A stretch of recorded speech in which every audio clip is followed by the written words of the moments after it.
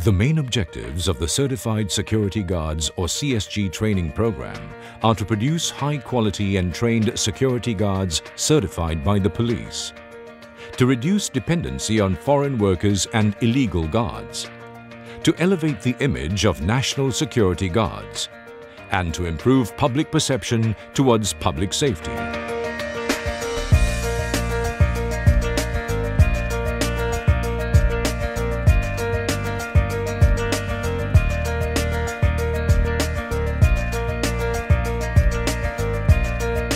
The CSG training program includes theory and practical modules on discipline and integrity, security operations and legal aspects, self-defense,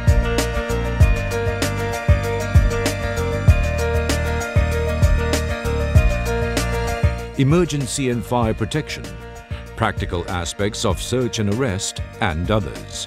And we can protect our country, our safety. We will be more professional to this field, and we'll be more professional and know what's our job scope in this field, security.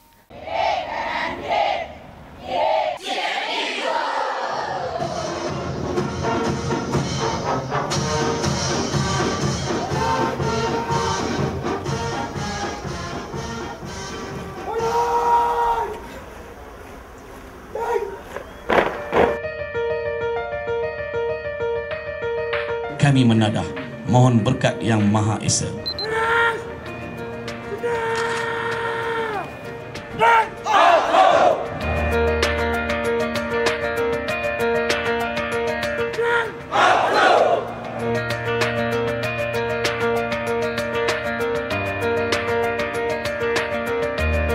The training program is conducted at 14 police training centers throughout the country. Maka kami rakyat Malaysia berikrar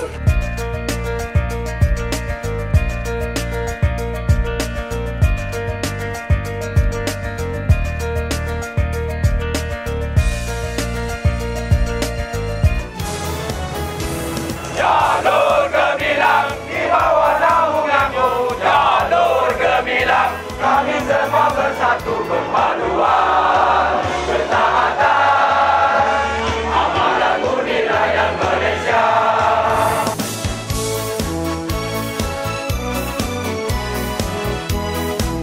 I hope the government will continue to organize this program.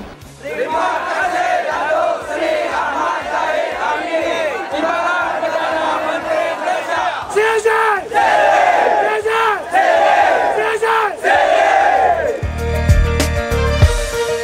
The Certified Security Guards CSG training program will contribute significantly as Malaysia continues its journey towards becoming an advanced and secured nation by 2020.